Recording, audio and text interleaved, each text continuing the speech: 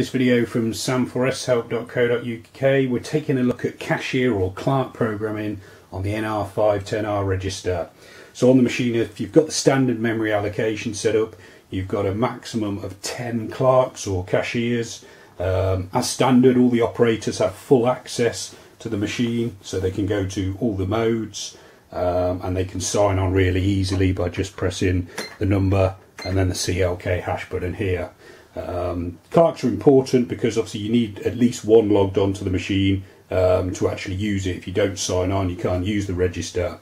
If it's a small business or family business where it's the same person on the till or a trusted person on the till all the time, or only one operator at a time, then you may not need the cashier programming. But if you've got lots of people using the machine, then it might be useful to set up cashiers properly on there. So in this video we're not going to cover secret code logins, we're just doing basic cashier programming. For the Clerk secret code login, I'll do a separate video and I'll put a link to it at the end of this one. Okay, so for basic cashier programming, you need the key marked P and you need to turn it round to the PGM position, and then you can either arrow down to line 5 or simply press 5. And then when that line's highlighted, you press cash amount tend, and then you type in the number of the clerk or cashier you want to program. So I'm going to start with number 1, which might already have some programming on, but we'll take a look. And then you press cash tend. So this has got clerk 1 on there. So the first thing we want to do is give them a name. So where it says clerk 01, you press cash tend, and you can now type in a name the same way you would have typed in your PLU programming or your receipt header message programming.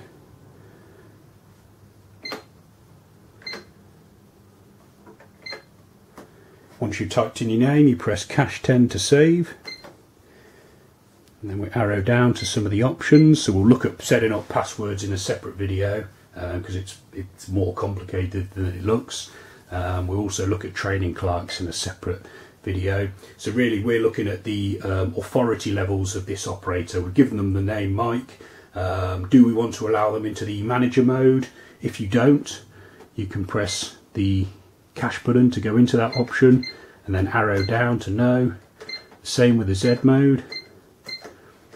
So you've got total control over which operators go into which modes. So we'll let this operator do void mode, so we can leave that at N. When you're happy with your programming for that clerk, you can press clear and then type in the number of the next one you want to program. So clerk 2, cash tend to enter. We're just going to do 2 on this machine, just to show you, really, to demonstrate how to do it. We call this one manager and we're going to give them full access.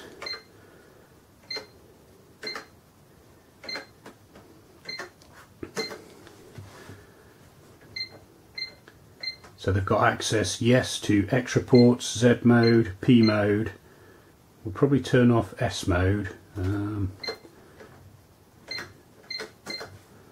allow void mode.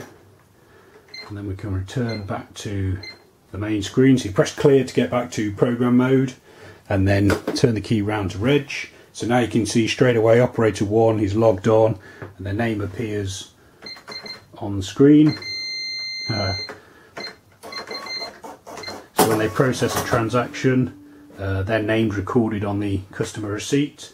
If we want to log on as the manager, to clerk hash, the sign in button, and then again if I process a transaction as the manager, it'll say on the receipt manager. If we have a quick look at the report mode as well, let's have a look at Z reports. You can do the same in the manager mode as well. You can actually do a report by clerk, so you can track sales. It might be useful if it's sales commission based payments. You can do a daily or periodic clerk report showing you how much each operator's taken, so that appears on there. But I'll do a more detailed video showing you all the different clerk and operator reports, and that'll probably be appearing on screen now or very shortly. I'll put a link up to that, and I'll also put a link up to how to set passcodes to control who can log onto the machine. Okay, I hope that video has been helpful. Please check out the videos that are appearing on screen now. or you can also subscribe to this YouTube channel or visit sam4shelp.co.uk for more. Thanks for watching.